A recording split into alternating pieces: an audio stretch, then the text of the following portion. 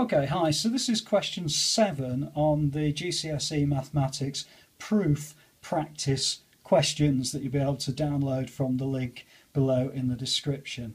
Okay, and what it says is if 2n is always even for all positive integers of n, prove algebraically that the sum of the squares of any two consecutive even numbers. So that's the bit that's important. Consecutive even numbers is always a multiple of 4. Well, let's look at that.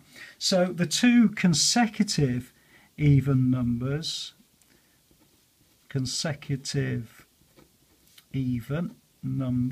must be 2n and 2n plus 2. Now if you're not sure about that, then you might want to refer through to some of the earlier questions. These are A star grades, so they are quite tricky sometimes to get your head around, to kind of understand what it is they're asking you to do.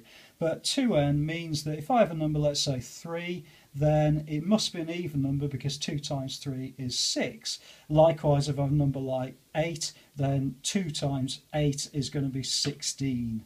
Okay, so that must be an even number always, and 2n plus 2 is going to be the next one afterwards. So let's have a look at answering the question, the sum of their squares. So the sum means we're going to add the two terms together. So the sum of their squares, and that's going to be equal to 2n squared, and that's going to be plus 2n plus 2 all squared. Okay, so let's just work that out. So 2n squared is fairly straightforward, it's going to be 4n squared.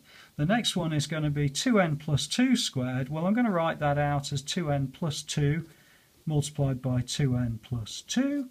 And if I then multiply out those brackets, I end up with 4n squared here, and then here I've got 2n times 2n is also 4n squared, plus 4n is plus 8n plus 4. And again, if you're not sure about how to do that, then please do refer through to some of the earlier videos on multiplying out bracketed equations. Okay.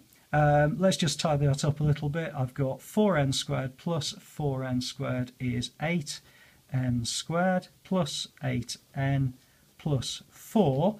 Now I need to prove that it's always a multiple of 4. So what I'm going to do is I'm just going to factorise this equation and take 4 out, and I get left with 2n squared plus 2n plus 1. So therefore what this is saying is that because I'm able to factorise 4 out, then it's going to be a multiple of 4.